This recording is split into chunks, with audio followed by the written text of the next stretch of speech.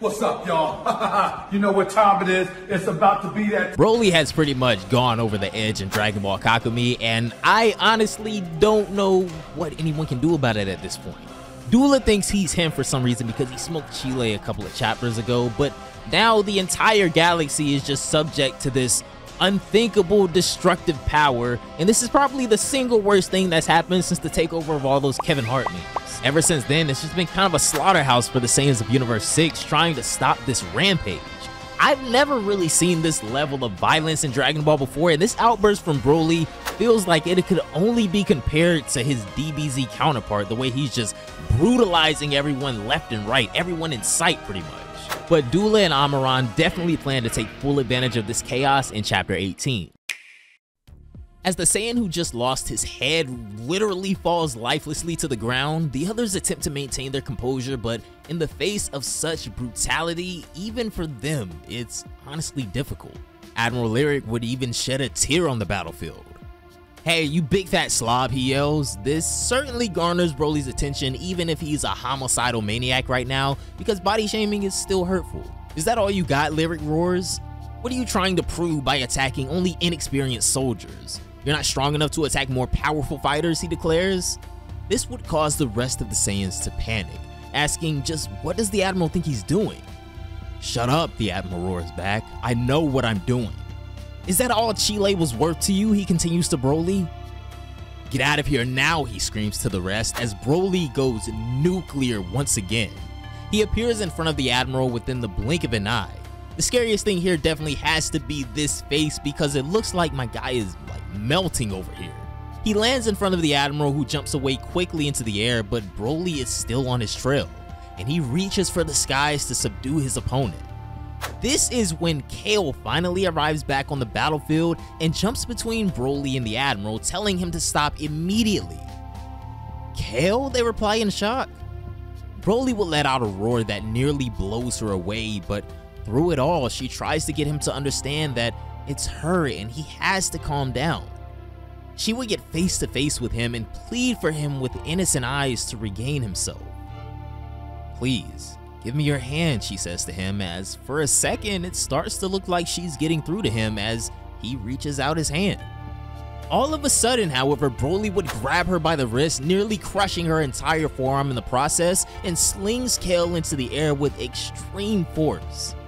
KALE would catch herself in the air, and with that same arm that had been nearly crushed only a moment ago, she begins to prepare a counterattack. Never in a million years did she think that she would be in a battle with BROLY today, though for the sake of Universe 6 and all of the Saiyans here, he has to be stopped. KALE fires a full power energy ball at him of massive proportions, but nothing seems to be impossible for BROLY at this moment. He sticks a singular hand out and grasps KALE's attack that seems to be pebble-sized in comparison to BROLY, but at this moment, what he does next shocks even her. "What? He's returning my move," she gasps, as in the next instant, her full power energy blast is hurling right back in her direction after an aggressive toss from BROLY. It rips through the sky and homes in on her as the other Saiyans lie in wait for the outcome of this battle. Will KALE succeed in doing anything against him? One of the Saiyans asks. He's become like an unstoppable beast, the exact representation of what our king hates in the Super Saiyan. But he's our ally, the Admiral reminds him, and KALE knows this more than anyone else, so let's trust her. We would then return to Amaran and Vegeta for the first time in a bit now, as Amaran is all but gleefully laughing at this chaos. "This is what I asked Dula. The greatest strategists know how to turn any situation to their advantage. It's all a matter of foresight," he says. "You like being a smartass like that, huh?" Vegeta spits back, as in the next moment, he's leveling Amaran with a punch across the face that almost destroys his mask in the process. "Don't think for a second that I've forgotten that you sent one of your damn henchmen to track down my wife Bulma," he roars. "I don't plan on forgiving you." And yet, everything seems to be going my way from the moment I set foot on this planet, Amaran snickers, as for the first time ever, we catch a glimpse of the sinister being hiding behind that mask, his grin exposed to Vegeta as he said this. I won't play your game forever, believe me, Vegeta declares as his Super Saiyan Blue aura begins to flare up again. Amaran maintains that psychotic grin, however, as he replies, I can't wait to see your full potential, Vegeta. Round 2 seemingly about to start any second now, but on the other battlefield, KALE is instantly grabbed by the face and slammed into the ground by BROLY. She fights for her life and roars back against BROLY's awesome might, but in the next moment, he's already taken his attention off of her. Super Saiyan 2 KALE means nothing to BROLY as he's already turned his gaze to the next target. KALE would latch herself onto his leg, and then next, she's pinned him down and locked his leg behind himself, as she warns him to not move another muscle. At this point, she's gone into her full legendary form as well, but BROLY is still spazzing about. He turns around and attempts to mow her down with a mouth beam, but she's able to duck under it and grabs his face. Listen to me, BROLY. Calm down, I beg of you. He would close his mouth, and once again, it looks like that titanium wall of rage might be cracking a little bit. She questionably powers back down to her base form as a gesture to him, and in a last-ditch attempt to get him to come to his senses. It's me, KALE. Hear the sound of my voice, brother. We've done it before. I know you can do it. The other Saiyans are freaking out, calling her insane for even approaching him in her base state like that, but the Admiral reminds them to trust her. KALE continues to crack through BROLY's aggressive shell, and as he begins to slowly calm down, it looks like they start to make a special connection with one another. She would begin to hear the whispers of someone shouting for Chile as it seems she's entered BROLY's inner psyche somehow. In front of her, she would come across BROLY hunched over, sitting in the middle of this strange place. She tries to talk to him, asking, "Can you hear me? I know you're struggling to not lose control, BROLY.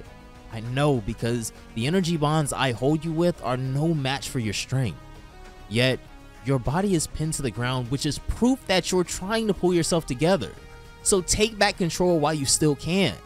But it would stun all of us when BROLY would reply with a firm no. What? But you must, she pleads, not understanding yet. BROLY firmly reminds her though that he has to pay first. He will pay. That demon will pay, BROLY, she promises him. But I just can't let you cook. You won't just attack him, you're killing everyone, and we can't afford to lose anyone else before the war even starts. BROLY would give her one final warning, however, telling KALE that if you don't agree, then I'll just do it anyway. As his rage has become so potent, it's even manifested in this realm which she was able to penetrate somehow. BROLY would break out of the hold on his psyche that KALE had momentarily subdued him by, and she transforms immediately, knowing that she's lost the battle within and prepares to defend herself. KALE tries to prepare another full power energy ball above her head, determined to stop BROLY. She begs for him to come to his senses, but I think at this point, after what's happened, BROLY is probably just fine destroying everything and even dying right here as long as he kills Dula also. Unfortunately for KALE, she's just another fly in his way as BROLY shows zero mercy whatsoever. Equal rights, equal lefts, hands rated E for everyone. If you don't get that bullshit out of my face, bitch. He floored her shit, knocking her out of her transformation completely in cold blood as the chapter would come to a shocking close.